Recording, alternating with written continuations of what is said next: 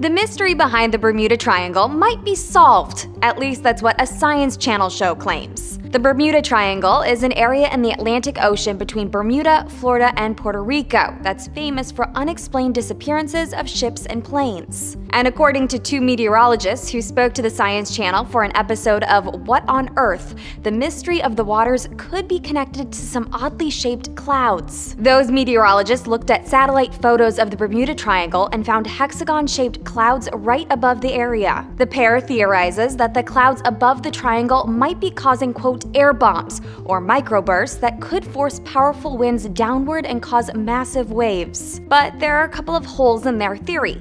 First, this weather pattern doesn't just happen in this area. These kinds of cloud formations reportedly happen in a lot of mid to high latitude locations, typically in colder seasons. Also, those clouds might not actually be causing air bombs. An NBC meteorologist says those formations don't look like microbursts. For Newsy, I'm Catherine Beek.